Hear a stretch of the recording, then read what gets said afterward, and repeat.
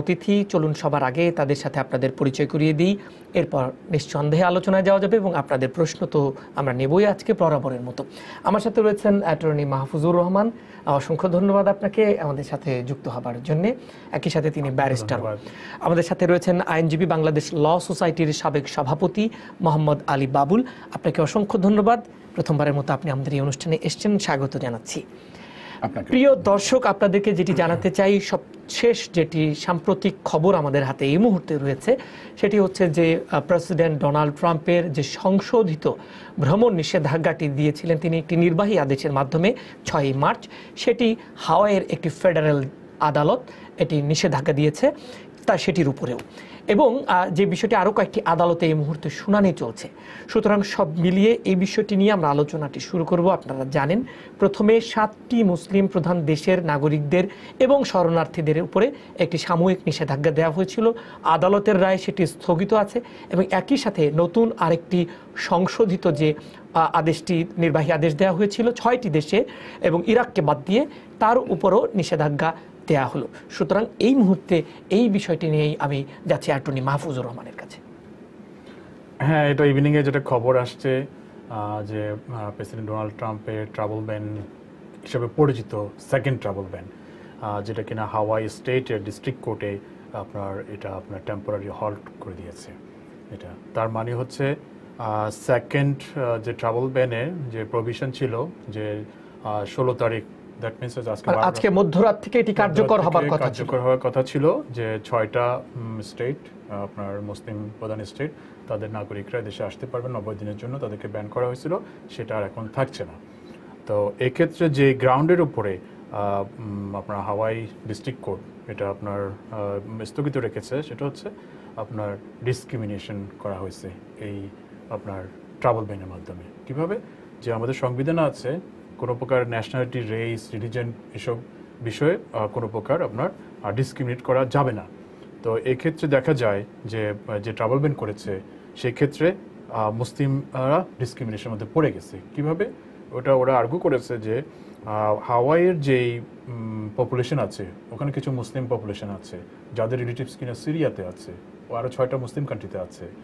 ওই এক্সিকিউটিভ অর্ডারের কারণে তাদের আত্মীয় স্বজনরা আমেরিকা আসতে পারবে না।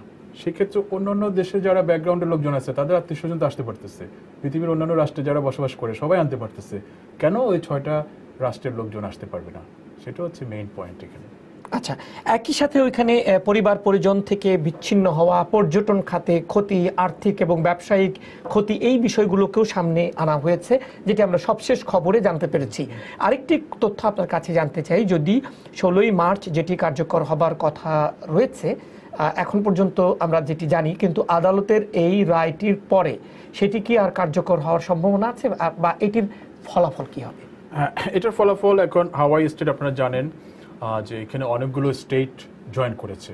এটা কিন্তু সেম, এটা আপনার যে কোনো আপনার ফেডারেল ইস্যুতে যদি মামলা করতে হয় প্রথমে আপনার আমাদের যে ফেডারেল কোর্ট স্ট্রাকচার আছে ওখানে আপনার ডিস্ট্রিক্ট কোর্টে মামলা করতে হয়। সেটা আপনার হাওয়াই একটা ডিস্ট্রিক্ট কোর্টে মামলা করেছে। সো এখান থেকে এখন যেটা রায় পেয়েছে, মনে করেন যারা মামলা করেছে তাদের পক্ষে রায় পেয়েছে, যেটা এটা স্থগিত রেখেছে সেকেন্ড ট্রাভেল ব্যান। এখন এক্ষেত্রে ট্রাম্প প্রশাসন তারা হয়তো এটা নিয়ে আবার আপিল করতে পারে। আপিল করলে কোর্ট অফ আপিল করতে হবে। সেই কোর্ট অফ আপিলের জুরিসডিকশন কিন্তু আগেরটাই আবার চলে আসছে, 9th সার্কিট, যেটা আগে ওয়াশিংটনের যেটা ছিল জুরিসডিকশন সার্কিট কোর্টের 9th সার্কিট, এখন হাওয়াই কোর্টের জুরিসডিকশনও 9th সার্কিট। যদি তারা আপিল করতে চায় আবার সেই 3টা জাজের কাছে যাওয়ার সম্ভাবনা আছে ওখানে।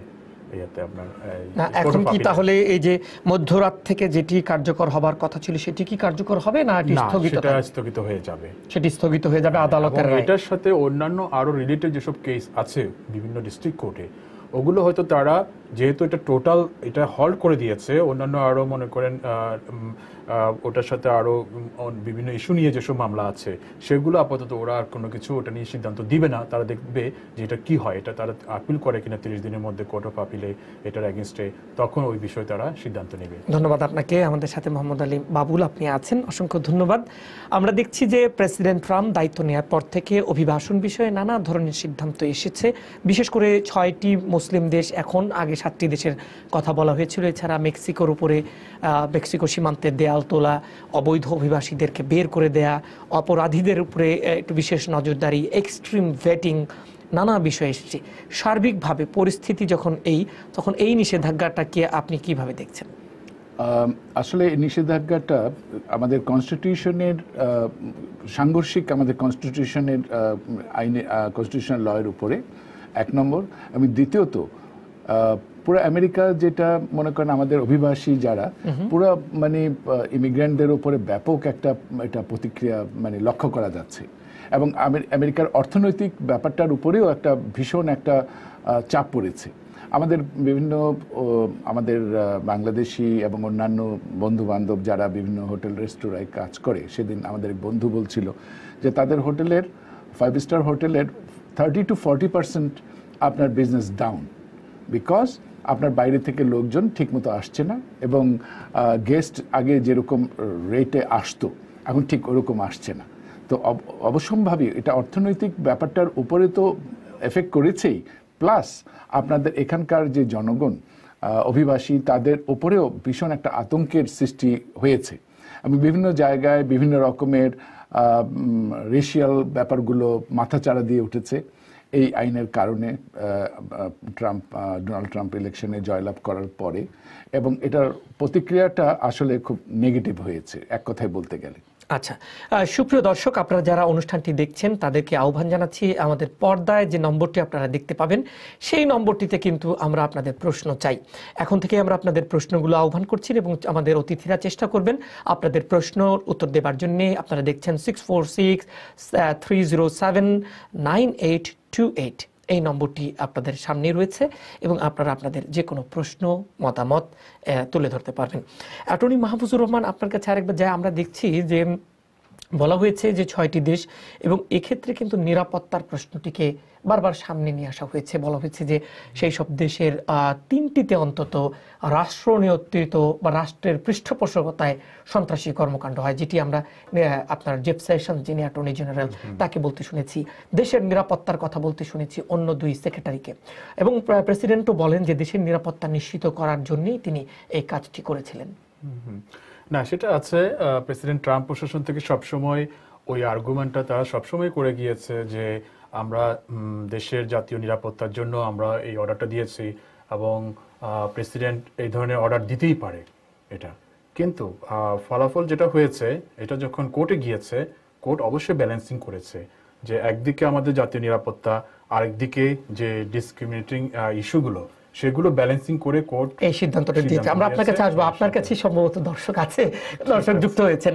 প্রিয় দর্শক, আপনি আপনার নাম পরিচয় বলে আমাদেরকে প্রশ্নটি করুন। কে আছেন আমাদের সাথে এখন এই মুহূর্তে? আসসালামু আলাইকুম, আমি কুইন্স থেকে রাকিব বলতেছি। জি রাকিব সাহেব বলুন। জি, আমার প্রশ্ন হচ্ছে যে আমি আমার ওয়াইফের জন্য অ্যাপ্লাই করছিলাম লাস্ট ইয়ার, তো ওর ওয়েলকাম লেটারটা আসছে আমার নাম দিয়ে। তো পরবর্তীতে যখন ভিসা ইন্টারভিউর জন্য ডাকছে, ওইখানে আমার বড় ভাইয়ের নাম যুক্ত করে দিচ্ছে, এবং আমার ওয়াইফ অলরেডি ভিসা পাইছে। তো ওইখানে আপনার ইয়েলো যে খামটা আছে, ইয়েলো ওই প্যাকেটের উপরে অ্যালাইজ করা আছে হচ্ছে আমার বড় ভাইয়ের নাম দিয়ে আমার ওয়াইফের নাম। সো সেই ক্ষেত্রে কি আমার ওয়াইফের আসতে প্রবলেম হবে? আপনি কি প্রশ্নটা বুঝতে পেরেছেন? হ্যাঁ, বুঝতে পেরেছি। যদি আপনার ওয়াইফ ভিসা পেয়ে থাকে সমসাময়িক সময়ে, তাহলে অতি সত্বর যে ভুলটা আপনারা ধরেছেন এমবিসির সাথে যোগাযোগ করতে পারেন। তারা ইনস্ট্যান্ট তখন ভুলটা সংশোধন করে দেয়। আর যদি মনে করেন যে উনি ট্রাভেলের পথে আছে, চলে আসবে আমেরিকা অথবা চলে আসছে, তখন আপনারা আবার এটা ইউএসসিআইএস এ যোগাযোগ করে এই ভুলটা সংশোধনের জন্য আবেদন করতে পারেন। আমার মনে হয় ভুলটি সংশোধন করে নেওয়াই ভালো, কি বলেন আপনি? হ্যাঁ, অবশ্যই। এটা দীর্ঘদিন ধরে এটা পোষণ করলে অনেক ক্ষেত্রে এটি সমস্যা দেখা দিতে পারে। কে আছেন আমাদের সাথে? এরপরে একজন দর্শক, আমি জানি আরো একজন যুক্ত আছেন। আপনার নাম পরিচয় দিয়ে প্রশ্নটি করুন প্রিয় দর্শক। হ্যালো। জি, শুনছি আমরা। আমার একটা ছোট্ট প্রশ্ন আমাদের সেলিম ভাইয়ের কাছে, যে আপনারা যে অ্যাটর্নি গুলো দেখান আমাদের কাছে, সুন্দর প্রোগ্রাম, কিন্তু ওনাদের টেলিফোন নম্বরটা দিলে আমরা ইচ্ছা করলে যোগাযোগ করতে পারি। এখন তো অনেক রকম অ্যাটর্নি আছে, তাদের তো ঠিকানা আমরা জানি না। আচ্ছা, ধন্যবাদ আপনাকে। আপনি কে বলছেন? নাম পরিচয়টা দিন একটু, কোথা থেকে বলছেন? আমি নাসির বলছি, ব্রুকলিন থেকে। ধন্যবাদ। আমরা নিশ্চয়ই আমরা এই বিষয়ে আমাদের ম্যানেজমেন্টের সাথে কথা বলে নিশ্চয়ই এই বিষয়ে আমরা আপনাদের দৃষ্টি আকর্ষণ করব। আপনি যে প্রস্তাবটি দিয়েছেন অসংখ্য ধন্যবাদ। আর যারা আসেন তারা অত্যন্ত স্বনামধন্য অ্যাটর্নি, তাদের পরিচয় কিন্তু আপনারা জানেন, এমনিতেও জানেন, এবং সর্বত্রই তাদের যোগাযোগের ঠিকানা আপনারা চাইলেই জোগাড় করতে পারবেন এবং আমরাও আপনাদেরকে সেটি সরবরাহ করতে পারি। কে আছেন এরপরে? আপনি আমাদের নাম পরিচয় দিয়ে প্রশ্নটি করুন। আমরা আসছি, আমরা যাব আপনার কাছে। আপনি শুনছিলেন যে মানুষজন যে মানুষ একটা আতঙ্ক, একটা উদ্বেগ, একটা উৎকণ্ঠা, ভয়, ভীতি এগুলো কাজ করে, এবং দেখবেন আপনি অনেকেই অনেক ধরনের প্রশ্ন করবে এবং করে। এই পরিস্থিতিটি মানুষের মনে তো একটা এফেক্ট ফেলেছে। কি বলবেন এই বিষয়টি নিয়ে? না, এই বিষয়টা অত্যন্ত মানবিক একটা ব্যাপার। আমাদের পরিচিত অনেক ফ্যামিলি জানি তারা আসলে ভীষণ মানসিক একটা উৎকণ্ঠার মধ্যে দিন কাটাচ্ছে, এবং তারা দেখা হলে বারবার তাদের চেহারা দেখলেও বুঝতে পারি যে তাদের ফেসের দিকে তাকালে যে তারা ভীষণভাবে উৎকণ্ঠিত, কারণ বিভিন্ন জায়গায় বিভিন্ন ঘটনা ঘটছে। আইস এসে বিভিন্ন জায়গায় আনডকুমেন্টেড যারা আছে তাদেরকে বাসায় হানা দিচ্ছে, কিংবা তাদেরকে অনেকে পাকড়াও করছে।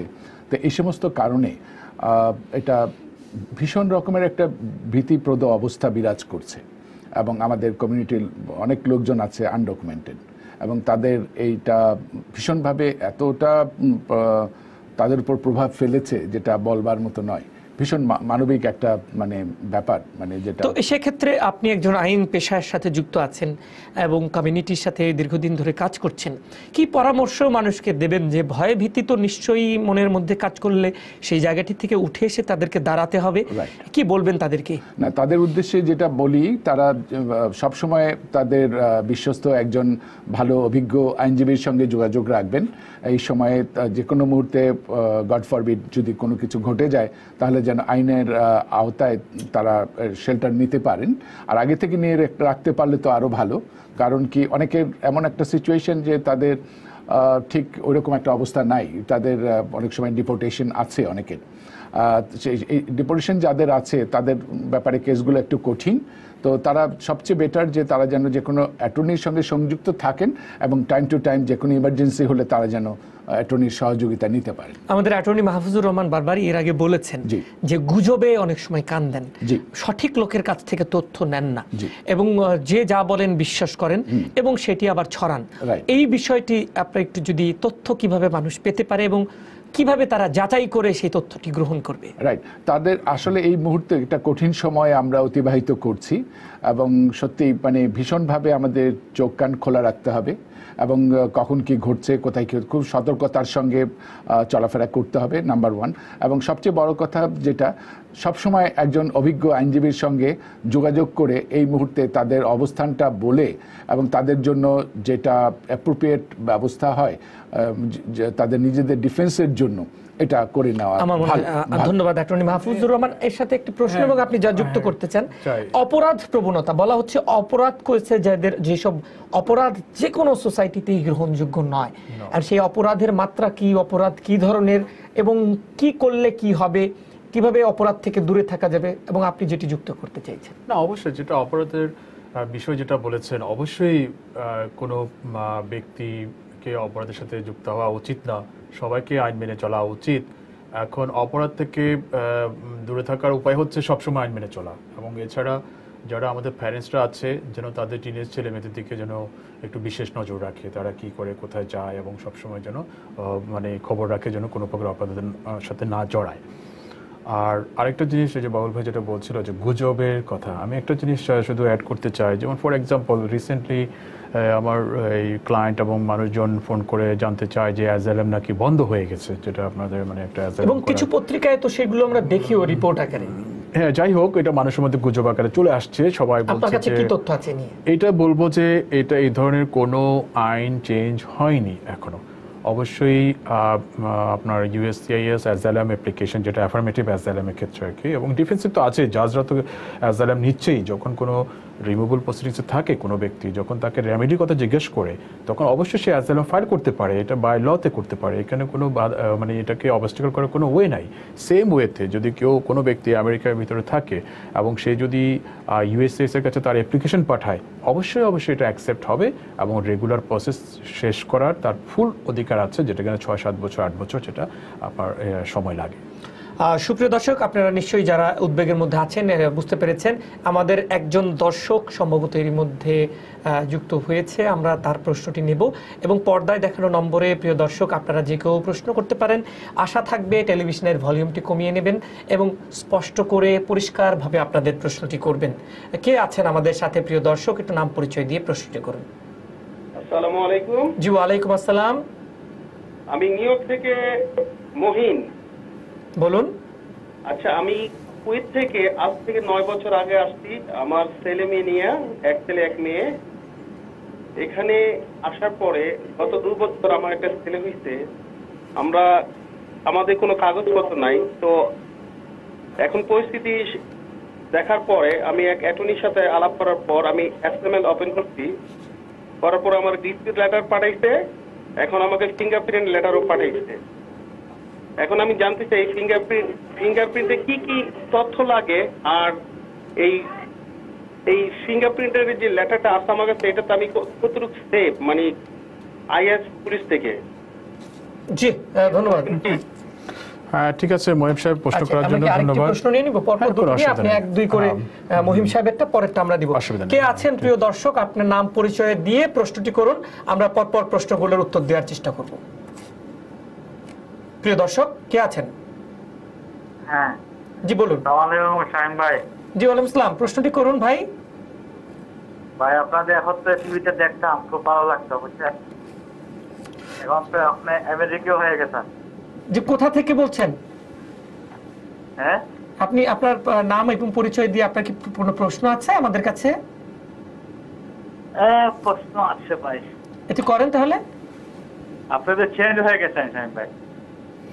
আপনাকে ধন্যবাদ। আপনাকে আমি জানি না আপনি কি প্রশ্নটি কে আমাদের সাথে যুক্ত আছেন, এরপরে কে আছেন, আমরা এরপরের প্রশ্নটি নিয়ে নিই।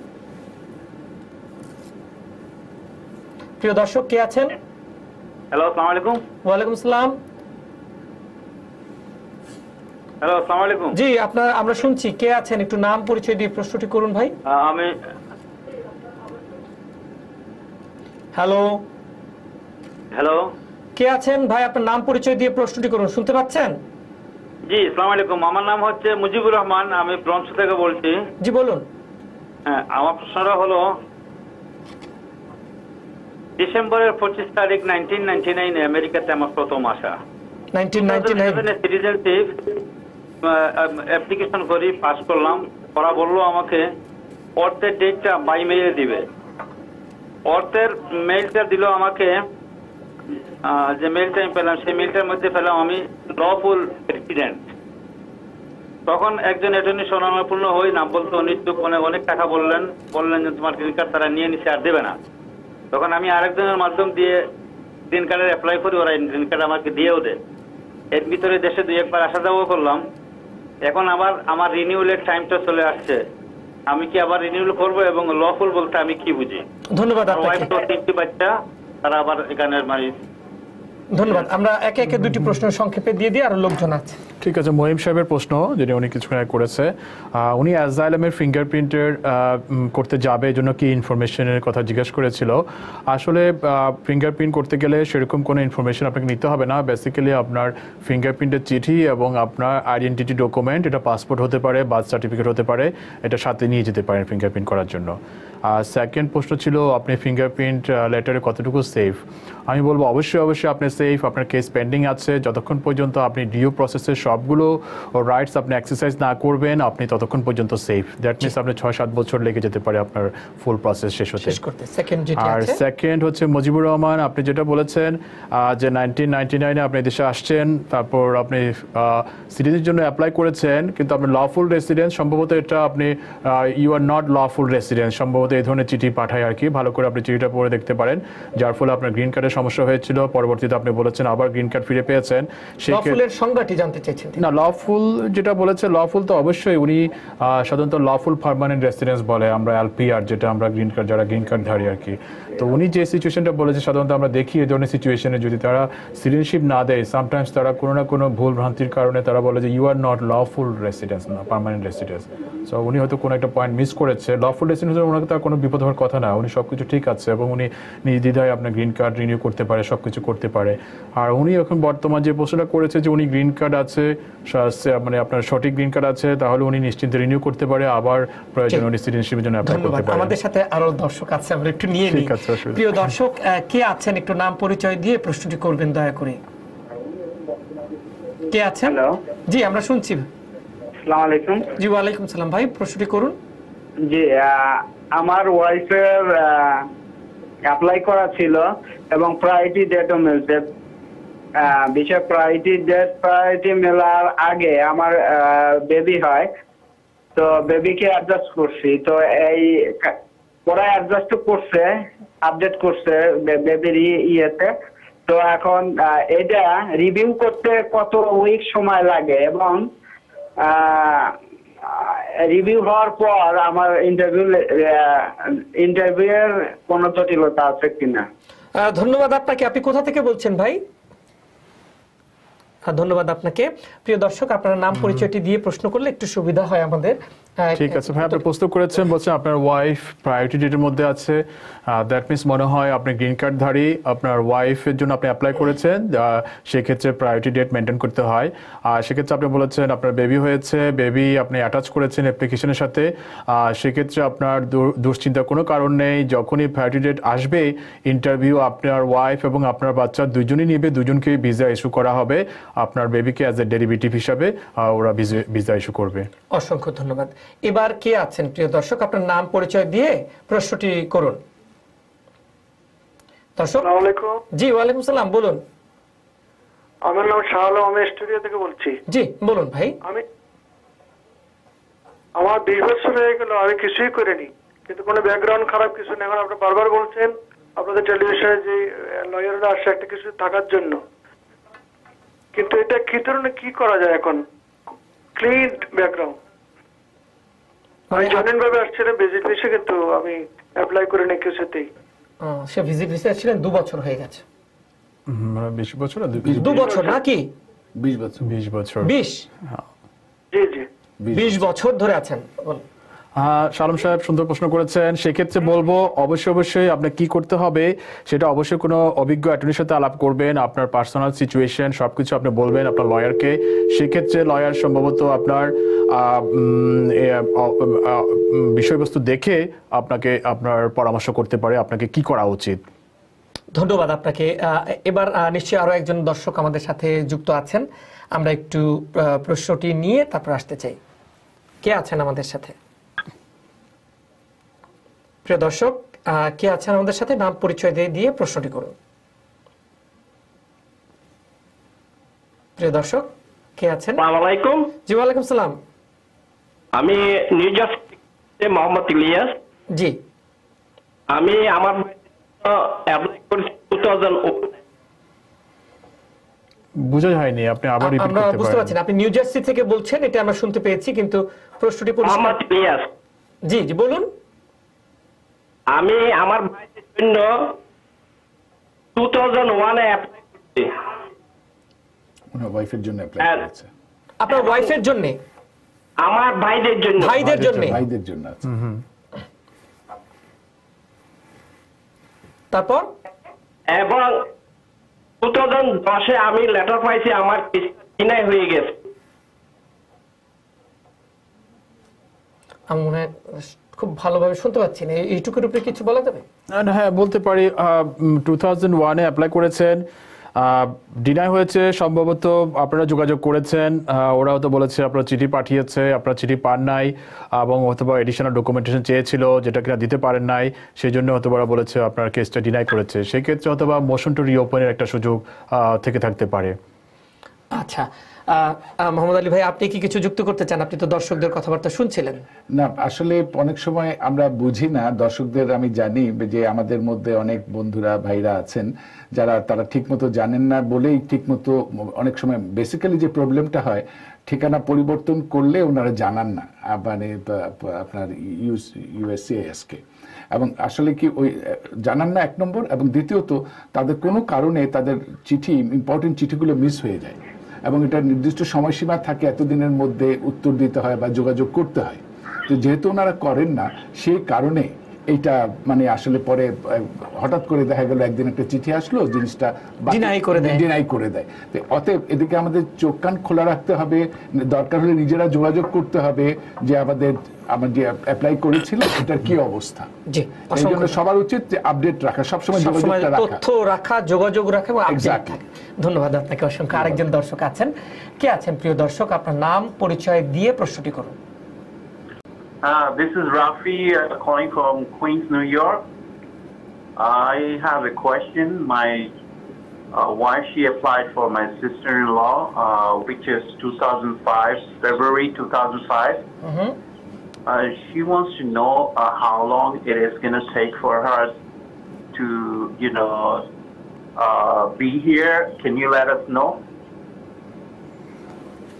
Yes, Rafi, it looks like your wife applied 2005 February. Now the brother's U.S. citizen brother-sister priority date is I think it's February 2004. So that means your wife might need to wait another 1 or 2 years to get priority date for your sister-in-law. আমার মনে হয় আপনি বুঝতে পেরেছেন। ধন্যবাদ আপনাকে। আর কি কোনো দর্শক এই মুহূর্তে যুক্ত আছেন? আমরা একটু নিতে চাই, তাহলে একটু নিয়ে নিতে চাই। দর্শক কি আছেন? আপনার নাম এবং পরিচয় দিয়ে প্রশ্নটি করুন। জি, শুনছি, বলুন আপনি। আমার নাম ব্রঙ্কস থেকে। আমরা জি বলুন। প্রথম প্রশ্ন হলো, আমি এই দিন থাকতে 8 মাসে, এখন আমি লন্ডন। আমার মনে হয় কি আমরা আপনাকে পরিষ্কার শুনতে পাচ্ছি না। আপনি কি ফোনের স্পিকারটি অন করে কথা বলছেন কিনা আমি জানি না। একটু যদি ফোনটা কাছে এনে একটু পরিষ্কারভাবে প্রশ্নটা করেন তাহলে উত্তরটা দিতে সুবিধা হবে। একটু কি কষ্ট করে কাছে। জি হ্যালো, আমার দুইটা প্রশ্ন। জি, আমি এই দেশে আসছি 8 মাস হয়েছে। এখন আমি বাংলাদেশে যেতে চাচ্ছি, একটু লন্ডনে ভিজিট করে যাব। এই প্রসেসিংটা আমি কেমনে করব জানতে চাচ্ছি। আপনি 8 মাস হয়েছে এই দেশে আসছেন, কি স্ট্যাটাস আপনার? আমি green card holder. Green card holder, বলেন। ঠিক আছে। দ্বিতীয় প্রশ্ন হলো, আমার একটা ছেলে একটা মেয়ের জন্য অ্যাপ্লাই করছি। আমার মেয়ের বয়স 21-এর নিচে, ছেলের বয়স 21-এর উপরে। ছেলেটা কতদিন লাগবে আসতে, আর আমি কি ওকে ভিজিটে তুলতে পারবো, এটা একটু জানতে চাচ্ছি। জি, আপনার কি কোনো প্রশ্ন আছে ওনার কাছে? না, ঠিক আছে। As a green card holder আপনি বাংলাদেশে ভ্রমণে যেতে পারবেন, এতে কোনো বাধা নেই। আপনি চাচ্ছেন একটু লন্ডন হয়ে যাওয়ার জন্য, সেক্ষেত্রে অবশ্যই as a green card holder আপনাকে ভিসা নিতে হবে। সেক্ষেত্রে আপনাকে ইউনাইটেড কিংডমের কনসুলেট অফিসে যোগাযোগ করতে হবে ভিজিট ভিসার জন্য। আর আপনার সেকেন্ড কোশ্চেন হচ্ছে, আপনি অ্যাপ্লাই করেছেন as a green card holder আপনার মেয়ের জন্য, ছেলের জন্য। মেয়ে আপনার আন্ডার 21, সেক্ষেত্রে ওনার আসতে অথবা 2 বছর ম্যাক্সিমাম সময় লাগতে পারে। যিনি আন্ডার 21 অবশ্যই ওনাকে আনম্যারিড হতে হবে। সেক্ষেত্রে ওনার সময় লাগবে 5 থেকে 6 বছর সময় লাগবে, ওভার 21, কিন্তু ততদিন ওনাকে আনম্যারিড থাকতে হবে আপনার ভিসা পার্সু করার জন্য। জি, ধন্যবাদ। দর্শক কে আছেন এবার? আপনি আপনার নাম এবং পরিচয়টি দিয়ে প্রশ্নটি করুন। হ্যালো, আসসালামু আলাইকুম। জি, ওয়ালাইকুম আসসালাম। আমি ইউনিভার্সিটি থেকে বলতেছি, আমার নাম জিশা। আসলে আমার দুইটা প্রশ্ন আছে। প্রথম প্রশ্ন, আমার ভাগনা ও সামনের মাসে H2 ভিসায় আসতেছে। আমার এখন প্রশ্ন, ও যদি H2 ভিসায় আসে তাহলে আমি যদি কোনো অ্যাটর্নির সঙ্গে কথা বলি, ও কি পার্মানেন্ট রেসিডেন্স ভাবে থাকতে পারবে?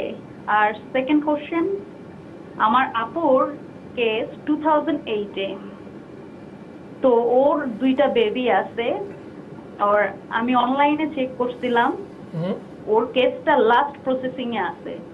তো আসলে কতদিন আরো লাগতে পারে, কত বছর? জি না ঠিক আছে, যেটা আপনার ভাগিনা S2 তে আছে উনি অবশ্যই নন ইমিগ্রেন্ট, আপনার টেম্পোরারি ওয়ার্কার ভিসা আছেন। উনি যদি এখানে সেটেল হতে চায় অবশ্যই ওনাকে সেরকম কোনো স্পন্সর থাকতে হবে অথবা অ্যাডজাস্টমেন্টের যেসব ক্রাইটেরিয়া আছে সেসব ক্রাইটেরিয়া ফুলফিল করতে হবে। আর আপনার আপুর জন্য যেটা আপনি অবশ্যই আপনি ইউএস সিটিজেন অ্যাপ্লাই করেছেন 2008, আমি কিছুক্ষণ আগে বলেছি ইউএস সিটিজেন ব্রাদার সিস্টার তাদের প্রায়োরিটি ডেট এখন সম্ভবত ফেব্রুয়ারি 2004। সেই ক্ষেত্রে আনুমানিক হিসাব করা যায় আপনার আপুর ভিসা প্রায়োরিটি আসতে আরও তো 3-4 বছর সময় লাগতে পারে। এরপর কি আছেন প্রিয় দর্শক? হ্যালো, আসসালামু আলাইকুম। জি ওয়ালাইকুম আসসালাম। আমি ওয়ারিস মিশিগান থেকে বলছি। জি বলুন। তো আমার প্রশ্ন হলো, আমার একটি ছেলে দেশে হয়েছিল, আমি যখন আমার ফ্যামিলির জন্য অ্যাপ্লাই করি তখন আমার এই ছেলেটার বয়স 21 পার হয়ে গেছিল। তো আমি সাথে সাথে তার অ্যাপ্লাই করেছি 2012-তে জানুয়ারি মাসে। এখন তার 6 বছর চলছে, তার কতদিন সময় লাগবে? আর আমি গ্রিন কার্ড হোল্ডারই। আজকে আমি সিটিজেনের ইন্টারভিউ দিয়েছি, পাস করেছি। তখন আমি সিটিজেন পাওয়ার পরে যদি এটা আমি ইংলিশে জানা আমার কি ফায়দা হবে, আমার সেটা কি ফায়দা হবে জানতে চাই। জি ধন্যবাদ। ঠিক আছে, as a green card holder যেটা অ্যাবাভ 21 অবশ্যই আপনার ছেলে আনমেরিড থাকতে হবে। সেক্ষেত্রে প্রায়োরিটি ডেট এখন 2010 চলছে। তো আপনি 2012-তে অ্যাপ্লাই করেছেন, সেক্ষেত্রে হয়তো আরও বছর 2-1 লাগতে পারে আপনার ছেলের ভিসার প্রায়োরিটি ডেট আসতে। আর আপনি বলেছেন যে আপনার সিচুয়েশন চেঞ্জ হয়ে গেছে, আপনি সিটিজেন হয়ে গেছেন, সেক্ষেত্রে আপনার ওভার 21 চাইল্ড, সেক্ষেত্রেও ওটা প্রায় কাছাকাছি সেম প্রায়োরিটি। ইচ্ছা করলে আপনি ওখানে আপনার চাইল্ড আপনার এই প্রোটেকশন অ্যাক্টের আন্ডারে আপনি ইচ্ছা করলে ওই গ্রিন কার্ডের প্রায়োরিটি রাখতে পারেন, না হলে ইচ্ছা করলে আবার আপনি as a US সিটিজেনের unmarried child over 21-এর প্রায়োরিটিতে নিয়ে যেতে পারেন। ধন্যবাদ আপনাকে। আমাদের দর্শকরা একের পর এক প্রশ্ন করছেন। এবার কে আছেন? আলোচনার সুযোগ একটু কম পাচ্ছি, আমরা আবার আলোচনায় আসবো শেষের দিকে। আমরা একটু যেতে চাচ্ছি, এরপরে কে আছেন প্রিয় দর্শক? আপনার নাম পরিচয় দিন। হ্যালো, আসসালামু আলাইকুম। জি ওয়ালাইকুম সালাম। আমার নাম নাজমা, আমি কানেক্টিকাট থেকে বলছি। আচ্ছা আচ্ছা, কানেক্টিকাট থেকে বলুন। সিটিজেন পরীক্ষা দিয়েছিলাম প্রথম, 2 টাইমই দিয়েছি, কিন্তু আমার সমস্যা হয়েছিল আন্ডারস্ট্যান্ডিং স্পিকিং এ। কিন্তু এখন আমি পরীক্ষা আর দেই নাই, এখন আবার দিতে চাচ্ছি।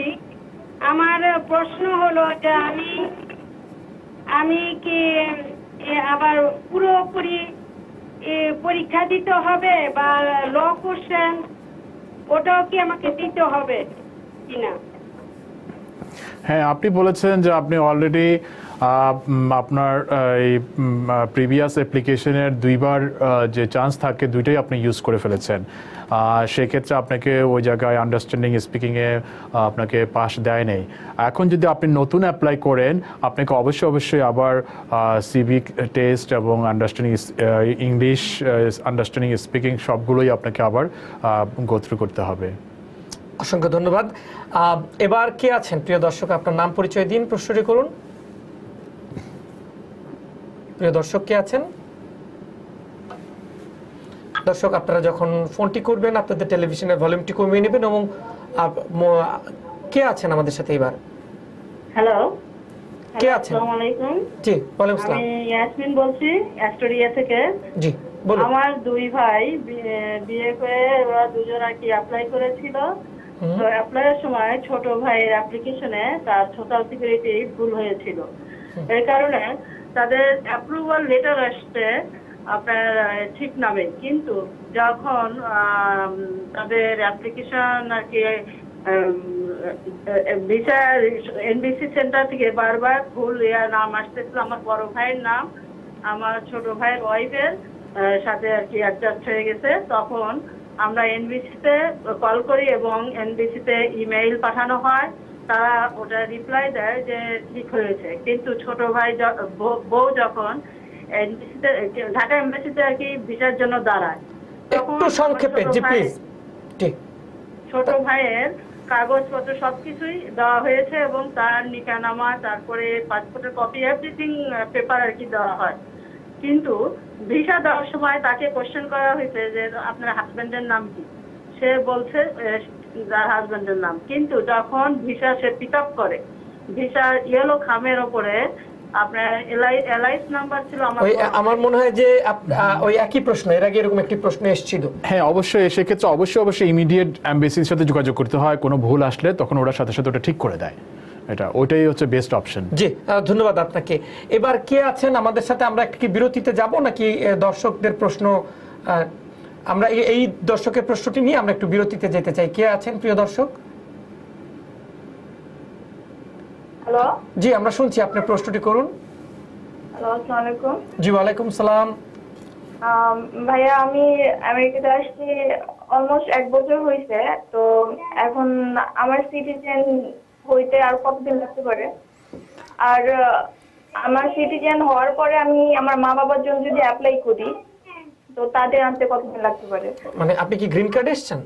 জি, আমি গ্রিন কার্ড হোল্ডার। আমার বেবি আছে একটা, তো ও মানে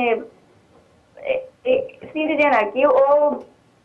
ওর বাবা এখানকার সিটিজেন, যার কারণে ওর পাসপোর্ট আছে, কিন্তু আমি গ্রিন কার্ড হোল্ডার। জি ধন্যবাদ। ঠিক আছে, বুঝতে পেরেছি। হয়তো আপনি আপনার হাজব্যান্ডের থ্রুতে আসছেন, আপনার হাজব্যান্ড ইউএস সিটিজেন, সেই ক্ষেত্রে আপনার সিটিজেন হতে সময় লাগবে 3 বছর। দ্যাট মিনস আপনি 2 বছর 9 মাসে অ্যাপ্লাই করতে পারবেন। আর আপনি সিটিজেন হওয়ার পর অবশ্যই আপনার বাবা মার জন্য অ্যাপ্লাই করতে পারবেন।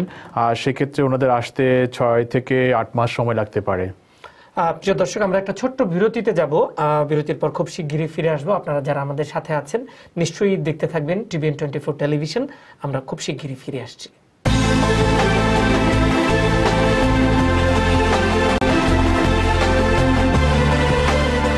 কেন দূরে থাকো, শুধু আড়াল রাখো, কে তুমি আমায় ডাকো, কেন দূরে থাকো।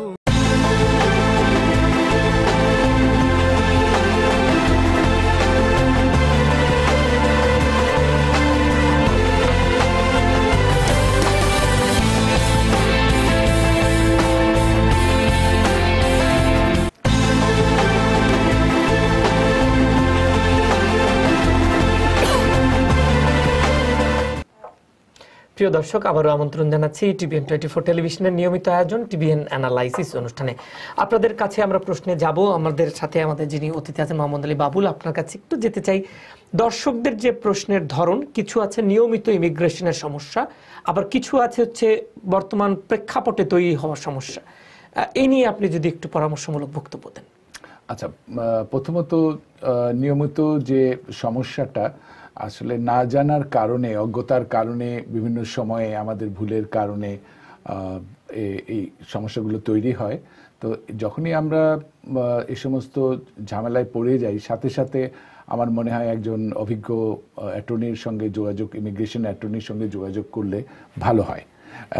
আর কারণ অনেক সময় দেখা গেছে যে আমরা নিজেরা করতে গিয়ে যেটা আমাদের অনেক সময় একটু ভুল হয়ে যেতে পারে, এবং একটু ভুলের জন্য খেসারতটা অনেক বেশি দিতে হয়। তো এই জন্য আমার রিকমেন্ডেশনটা হচ্ছে যে ইমিগ্রেশন সমস্যাটা খুব ক্রিটিক্যাল, এবং এটা আসলে অনেকের হয় অনেকের হয় না, এরকম একটা সিচুয়েশন। তারপরেও আমার মনে হয় এই ব্যাপারটা প্রায়োরিটি বেসিসে আমরা যেন একজন অভিজ্ঞ ইমিগ্রেশন আইনজীবীর হেল্প নিই, নাম্বার 1। আর যেটা বললাম যে কারেন্ট সিচুয়েশনের উপরে যে সমস্যাটা তৈরি হয়েছে, সেই সমস্যাটা আসলে একটু আগেও বলেছি আমি বলেছি যে এই সমস্যাটার অনেকের আমি ব্যক্তিগতভাবে জানি, আমাদের পরিচিত বা বন্ধুবান্ধব আমাদের ল অফিসেও এসছে যে তাদের আগে ডিপোর্টেশন ছিল অনেকের, অনেকে আবার কোনো কিছুই চেষ্টা করেনি। তো বিভিন্ন তাদের ক্যাটাগরি অনুযায়ী তারা আইনের আশ্রয় নিতে, অনেকের সুযোগটা আছে, এখনও তারা বিভিন্ন আইনের আওতায় অ্যাডজাস্টমেন্টের জন্য অ্যাপ্লাই করতে পারে, আর অনেকের সেই সুযোগটা নাই। তো এখন কার আছে কার নাই এটা অনেক সময় তাদের জানার বাইরে থেকে যায়, যদি না একজন অভিজ্ঞ আইনজীবীর সঙ্গে তারা পরামর্শ করে। আইনজীবী অনেক সময় চিন্তা ভাবনা করে বলে দিতে পারে তার সিচুয়েশন অনুযায়ী, কারণ এক একজনের এক এক রকম সিচুয়েশন। এই সিচুয়েশন অনুযায়ী তাদেরকে স্টেপ নিতে হয়। তো আমার মনে হয় যে প্রত্যেকেরই উচিত এই সময়টাতে বিশেষ করে একটা মানে তাদের সেফটি মেজার নেওয়া, তাদের একটা আইনজীবীর অ্যাটর্নির হেল্প নেওয়া এবং two B protected under the ল। অসংখ্য ধন্যবাদ। আমাদের যদি কোনো দর্শক না থেকে থাকেন আমরা একটা আলোচনায় যেতে চাই। আমাদের একজন দর্শক আছে আপনার কাছে, নিশ্চয়ই আসবো আপনার সাথে। প্রিয় দর্শক কে আছেন, আপনার নাম পরিচয় দিয়ে একটু প্রশ্নটি করুন। প্রিয় দর্শক কে আছেন, আপনি আমার নাম পরিচয় দিয়ে প্রশ্নটি করুন। হ্যালো, আসসালামু আলাইকুম। জি ওয়ালাইকুম সালাম। আমি এসপিএস থেকে বলছি, পারুল আলী। জি। আমার বোনের জন্য আমি 2007 এ অ্যাপ্লাই করছি। ওর 2 মেয়ে এক ছেলে আছে, 2 মেয়ের বিয়ে হয়ে গেছে আর ছেলে 21 বছর। কতদিন লাগবে আর ছেলে নিয়ে আসতে পারবে কিনা? ধন্যবাদ আপনাকে। হ্যাঁ ঠিক আছে, যে 2 মেয়ের বিয়ে হয়েছে ওনারা সম্ভবত আপনার ভাইয়ের জন্য ভাইয়ের সাথে আসতে পারবে না, কারণ ম্যারেজ হয়ে গেলে বাচ্চারা ওরা আর মনে করেন ফ্যামিলি মেম্বারদের অ্যাপ্লিকেশনের ক্ষেত্রে ওটা ডেরিভেটিভ হবে না।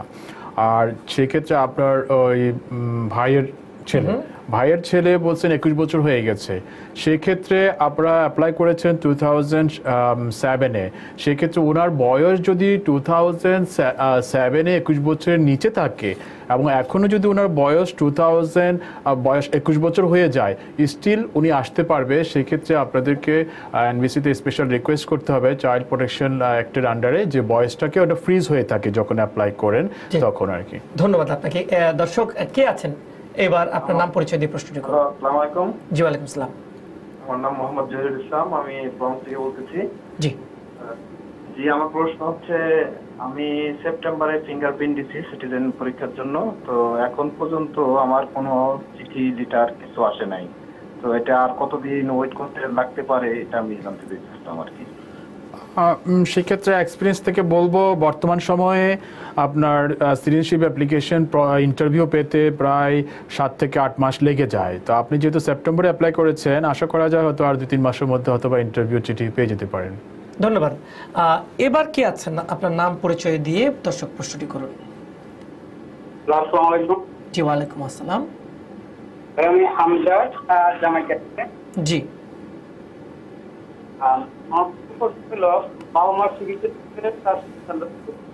একটু জোরে এবং টেলিফোনটা মুখের কাছে নিয়ে যদি করেন তাহলে আমরা শুনতে পাবো। আচ্ছা, প্রথম প্রশ্ন, বাবা মা সিটিজেন হলে ছেলে মেয়ে সিটিজেন কিনা। নাম্বার 2, ছেলে মেয়ে সিটিজেন হলে তার ন্যাশনালাইজেশন সার্টিফিকেট দরকার আছে কিনা। তার অলরেডি পাসপোর্ট আছে, গ্রিন কার্ড এক্সপায়ার হয়ে গেছে, এখন কি ন্যাশনালাইজেশন সার্টিফিকেটে অ্যাপ্লিকেশন করব কি না। ধন্যবাদ আপনাকে। হ্যাঁ, যদি বাবা মা এই ইমিগ্রেশন ল অনুযায়ী যদি বাবা মার কেউ ন্যাচারালাইজ সিটিজেন হয়ে যায়, সেক্ষেত্রে আন্ডার 18 ছেলেমেয়েরা অটোমেটিক সিটিজেনশিপ হয়ে যায়, ইউএস সিটিজেনশিপ হয়ে যায়।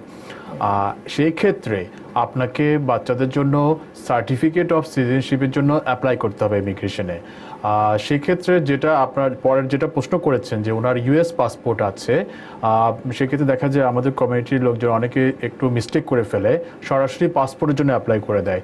সেক্ষেত্রে আপনি যদি পাসপোর্টের জন্য অ্যাপ্লাই করেন, আপনার পাসপোর্ট অথরিটি পাসপোর্টটা দিয়ে দেয়, কারণ বাই লতে উনি ইউএস সিটিজেন হয়ে যায়। কিন্তু ওনার যে ইউএস সিটিজেনের নিজস্ব কোনো প্রুফ থাকে না, সেক্ষেত্রে পরবর্তীতে উনি যদি কাউকে ইমিগ্রেন্ট করতে চায় অথবা যদি কোনো ওনার ইউএস সিটিজেনের প্রুফ চায় পাসপোর্ট ছাড়া, সেক্ষেত্রে ওগুলো দেখাতে পারে না।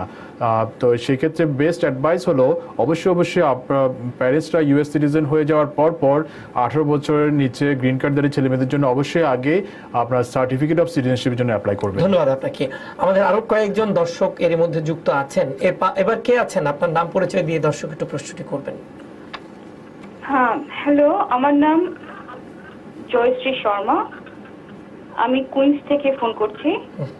আমার দুটো প্রশ্ন ছিল। জি। আমার বাবা মা সিটিজেন হিসেবে তাদের ম্যারিড মেয়েদের জন্য অ্যাপ্লাই করেছিল, তো প্রথমটা অলরেডি অ্যাপ্রুভড হয়ে গেছে এবং কেস নাম্বার এসে গেছে। ওটার প্রায়োরিটি ডেট হচ্ছে মার্চ 14, 2012। এক্ষেত্রে আমার প্রশ্ন ছিল কতদিন লাগতে পারে ওর এখানে আসতে। আর একটা প্রশ্ন ছিল, ও ম্যারিড, কিন্তু ওর কেস নাম্বারটা এসছে WAC দিয়ে। ইউজুয়ালি আমরা যখন ফাইল করি তখন EAC আসে, এই ক্ষেত্রে WAC-টা কি বোঝায়? এবং ওর প্রায়োরিটি ডেট হচ্ছে February 28, 2014। অসংখ্য ধন্যবাদ। কাইন্ডলি কি একটু অ্যাডভাইস দেবেন?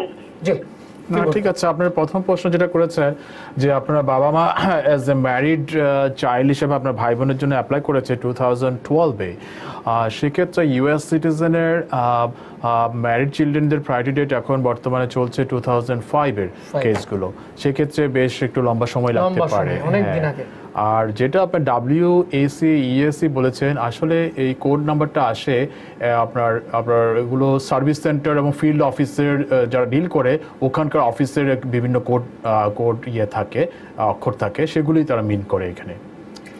ধন্যবাদ। আমার মনে হয় আপনি বুঝতে পেরেছেন, কিছুটা সহযোগিতা হয়তো বা হয়েছে, কিন্তু সবার ক্ষেত্রেই বলছি, আমাদের অ্যাটর্নি কিংবা সম্মানিত অতিথিরা যেগুলো মন্তব্য করেন, আপনারা আপনাদের মতো করে নিজস্ব আইনজীবী বা অ্যাটর্নিদের সাথে কথা বলে সেই মতামত এবং গুলো নিজেদের মতো করে নেবেন, এবং সেটি আশা করছি। যাচ্ছি এবার কে আছেন, আপনার নাম এবং পরিচয়টি দিয়ে প্রশ্নটি করুন। প্রিয় দর্শক, কে আছেন এবার আপনি আমাদের সাথে? আসসালামু আলাইকুম। জি, ওয়ালাইকুম আসসালাম। আমার একটি প্রশ্ন ছিল, এখানে আমি এবং আমার ওয়াইফ এবং দুটা বাচ্চা সবাই আমরা সিটিজেন।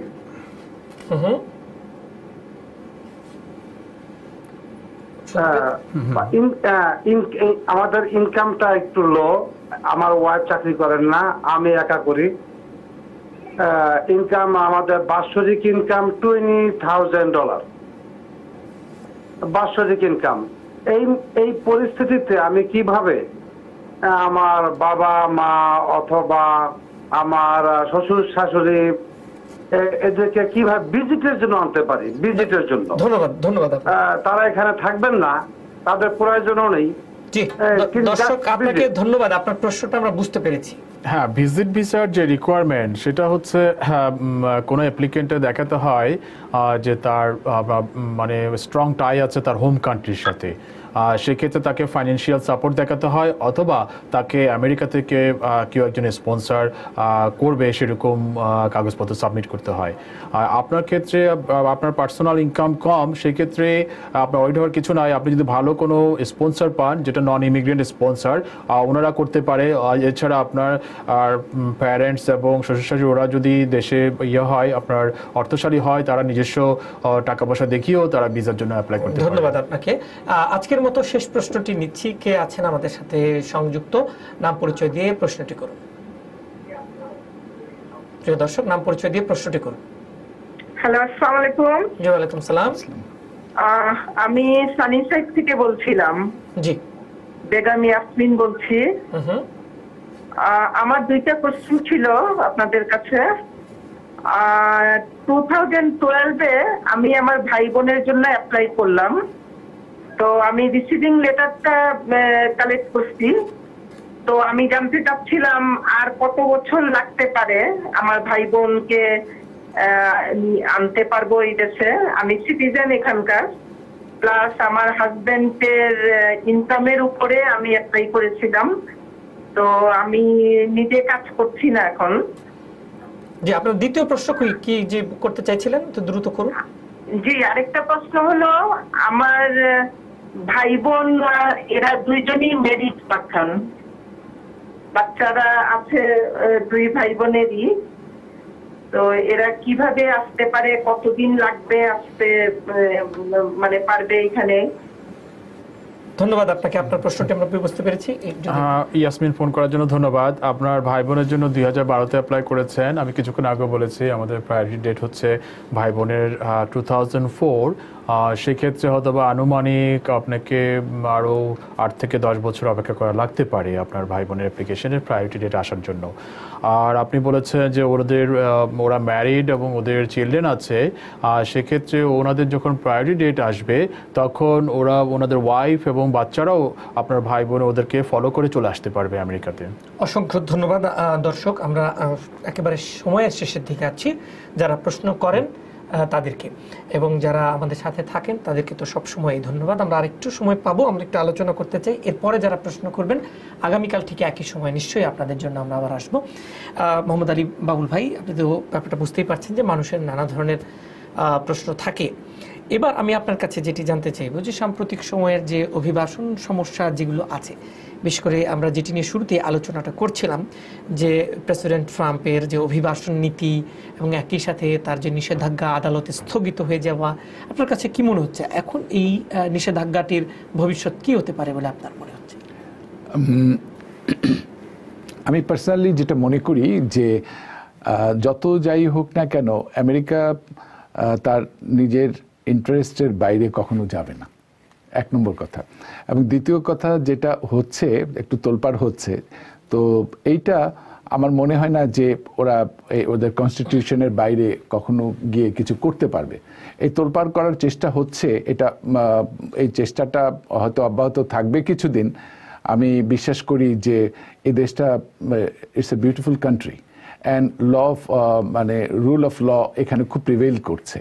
আইনের শাসন বলতে যা বোঝায় তা এই দেশে আছে। আপনারা অলরেডি দেখতে পেরেছেন ওয়াশিংটনে ফেডারেল জাজ, তারপরে বিভিন্ন স্টেটে এই সাংঘর্ষিক কনস্টিটিউশনের সঙ্গে সাংঘর্ষিক যে ব্যাপারগুলো আসছে, এক্সিকিউটিভ অর্ডার আসছে, এগুলোকে নাল অ্যান্ড ভয়েড করে দেওয়া হচ্ছে এবং করছে ফেডারেল জাজ। এবং এই জন্যই বলছি যে এই দেশটা অত্যন্ত বিউটিফুল একটা দেশ, আইনের শাসন এখানে প্রিভেল করছে।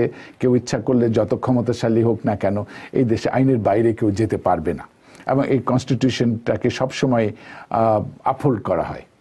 এই বিজ্ঞ আইনজীবীরা রয়েছেন, মানবিক ব্যাপার হিউম্যান রাইটসের লোকজন রয়েছেন, তারা সবাই মিলে সবসময় চেষ্টা করছেন যাতে করে যারা ইলিগাল ইমিগ্রেন্ট বলেন বা যাদের আনডকুমেন্টেড ইমিগ্রেন্ট, তাদের ব্যাপারগুলো একটু মানবিক দৃষ্টিকোণ থেকে বিচার বিবেচনা করার জন্য চেষ্টা চালিয়ে যাওয়া হচ্ছে। তো একই সাথে মুসলিম মেজরিটি যে কান্ট্রিগুলোর কথা বলা হয় সেই বিষয়টিকে অনেকে আবার বলবার চেষ্টা করেন যে এটি হচ্ছে নির্বাচনকালীন যে কথাবার্তা বলা হয়েছিল মুসলমানদের বিরুদ্ধে, সেটি যদিও প্রেসিডেন্ট এবং তার প্রশাসনে সকলেই বলছেন এটি শুধুমাত্র দেশের নিরাপত্তার স্বার্থে, কোনো অবস্থাতেই মুসলিম ব্যান্ডের সাথে এর কোনো সম্পর্ক নেই। এটা দেখেন, একটা কথা আছে, সে কথাটা হচ্ছে যে হত্যার পরেও খুনির অনুশোচনা হতে পারে। এবং মানুষ যখন ক্রাইম করে, যে ক্রিমিনাল, সে মনে করে এই রেশনালাইজ করার চেষ্টা করে যে কেন এই অপরাধটা আমি করছি, নিজের কাছে নিজে রেশনালাইজ করার চেষ্টা করে যে এই কারণে আমি এটা করেছি। তো এখন যে যেটা অন্যায় করুক, ভালো করুক, মন্দ করুক, তারা চেষ্টা করবে এটাকে রেশনালাইজ করার জন্য, নিজের কাছে নিজের জবাব দিয়ে, মানুষের নিজের বিবেকের কাছে নিজে একটা অপরাধ মুক্ত হওয়ার একটা প্রচেষ্টা। তবে আমরা সবাই জানি যে আমেরিকার এই 200-250 বছরের ব্যাকগ্রাউন্ড ইতিহাস যদি আমরা পর্যালোচনা করি, হিউম্যান রাইটসের দিক থেকে দেশটি অনেক উপরে আছে। তো আমি আশা করছি যে এই সমস্ত এই কুয়াশার ধূম্রজাল শেষ হয়ে যাবে।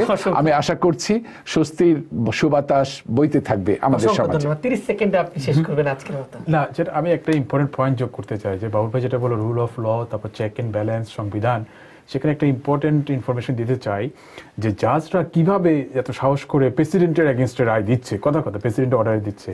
কারণ একটা ইম্পর্টেন্ট বিষয় হচ্ছে জাজদের যে টেনিউর, তারা হচ্ছে ফর লাইফ, তাদের বরখাস্ত করার কোনো ওয়ে নাই। এটি একটি বিষয়। অসংখ্য ধন্যবাদ জনাব অ্যাটর্নি মাহফুজুর রহমান, মোহাম্মদ আলী বাবুল। আপনি আইন পেশায় আছেন, আইনজীবী এবং বাংলাদেশ ল অ্যাসোসিয়েশনের সাবেক সভাপতি, দুজন যুক্ত ছিলেন। আপনাদের দুজনকে অসংখ্য ধন্যবাদ জানাই। আপনাকে অসংখ্য ধন্যবাদ। সুপ্রিয় দর্শক, যারা এতক্ষণ আমাদের সাথে ছিলেন, যারা টেলিফোন করলেন কিংবা করলেন না, সকলকে ধন্যবাদ জানাচ্ছি। আগামীকাল ঠিক একই সময় আপনারা থাকবেন। ভালো থাকুন সবাই।